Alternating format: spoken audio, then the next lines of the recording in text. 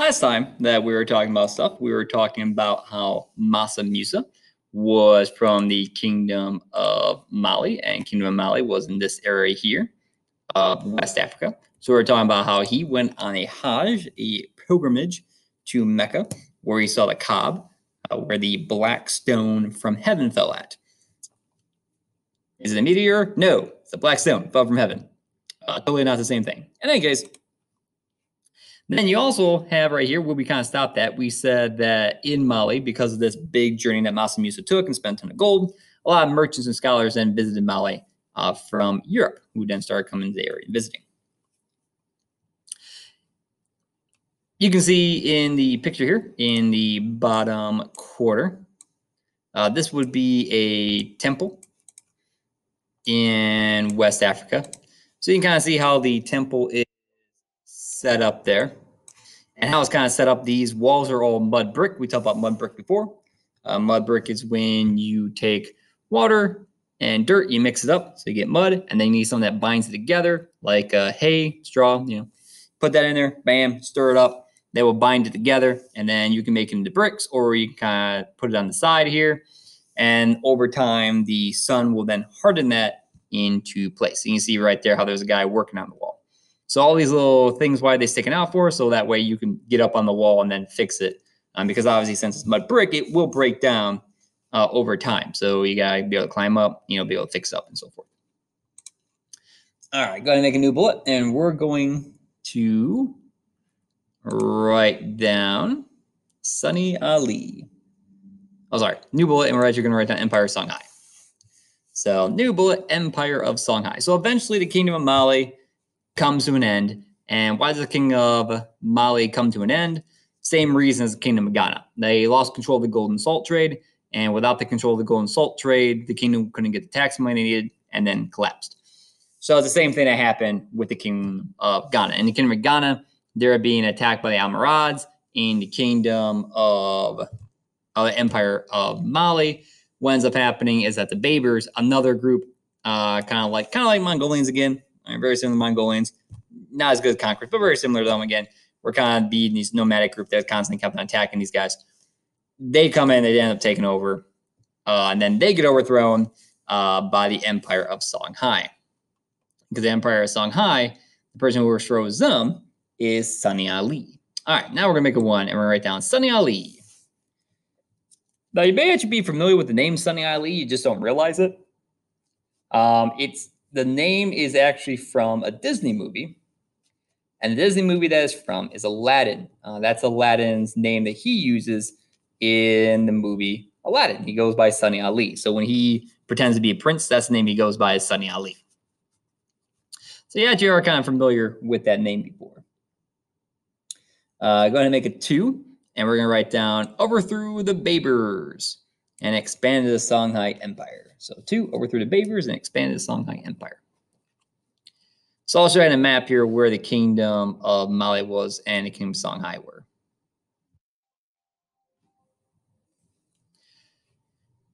So right now this. And then you can see right here in the map, you can see where Mali was. Ghana was kind of in this area. Mali's in that area. And then Songhai is going to be in this area. So you can see how it's very much the exact same thing as the Mali Empire. A little bit of a more expansion out here to the east. So you can see they have a bit more territory to the east that they kind of control, and a little bit less to the west, but it's very similar.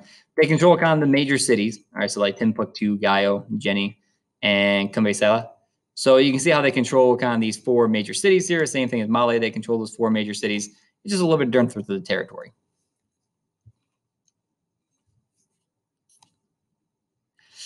Islam does kind of spread throughout the empire, and Islam ends up mixing with traditional West African religion. We talked about before about traditional West African religion. So we had talked about it before, because when we were talking about the story of Sundiata, and we talked about it, how you have magical powers in traditional West African religion. So when traditional West African religion mixes with the Islamic religion, just like we mentioned before, that the Sunny Ali is a name from the Aladdin film. Same thing is actually true with the story of Aladdin. Story of Aladdin is a mixture of both Islam and traditional West African religion. Traditional West African religion, we know it's kind of related to that because in the film you have Jafar, right? Jafar is the bad guy. And since Jafar is a bad guy in the film, his powers are based off of snakes. So you see him with kind of that snake snap. So his powers are very much based off the traditional West African religion, and his powers being with that snake, for example. That's what his powers would be based on. That's the animal they'd be based on. The genie, for example, in the film, now that's based off of the Islamic religion. So the genie is from the Islam religion, and Jafar is from our traditional West African religion. And you guys are a bit more familiar with traditional West African religion than what you probably realize. Voodoo is actually a off branch of traditional West African religion. So when people from West Africa came over to the Americas, they brought along the religion, traditional West African religion, and particularly in the New Orleans area, they then had an offshoot, then the traditional West African religion, then developed into voodoo. So if you're familiar with kind of voodoo, that's very similar to traditional West African religion because it's an offshoot, it's like an off branch of traditional West African religion. So that's where it comes from. So it originates with traditional West African religion. All right. I'll go ahead and make a 3. We're going to write down spread Islam throughout the empire. So Islam ends up spreading throughout the empire. We talked more about this kind of before, but Islam does kind of spread throughout the Ghana, Mali, Songhai area. Islam does kind of spread throughout there. So we talked a lot about the traditional West African religion, belief in powers and such. And Islam is kind of, a belief in one God. It's very similar to Judaism and Christianity. There are differences, obviously. But in terms of things being similar, it is similar to those religions because it has a belief in one God. And the Quran is based off the Bible. All right, so the Quran is based off the Bible. It just has basically more information added to it. So they basically took the Bible and were like, hey, let's add stuff to it.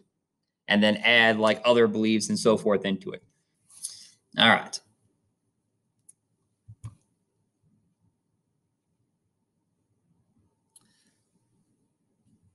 Now, eventually, Songhai ends up falling. So make a bullet and we're going to write down fall of Songhai.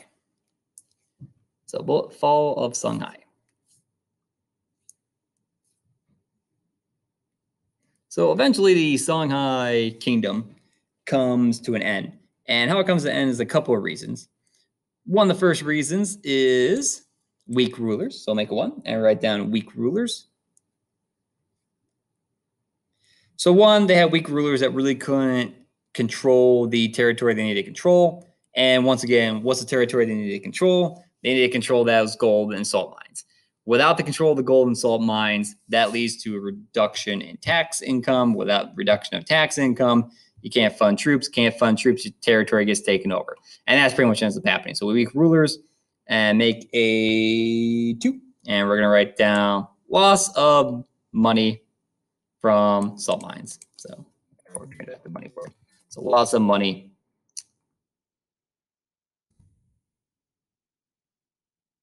from salt mines. There we go.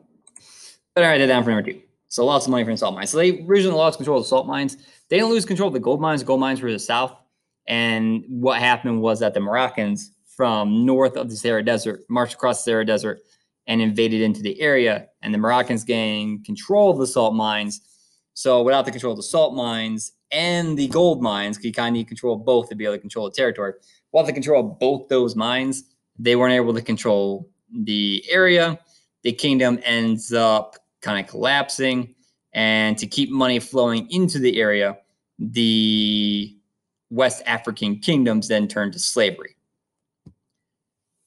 And that's where we're going to pick up next time from is the slave trade.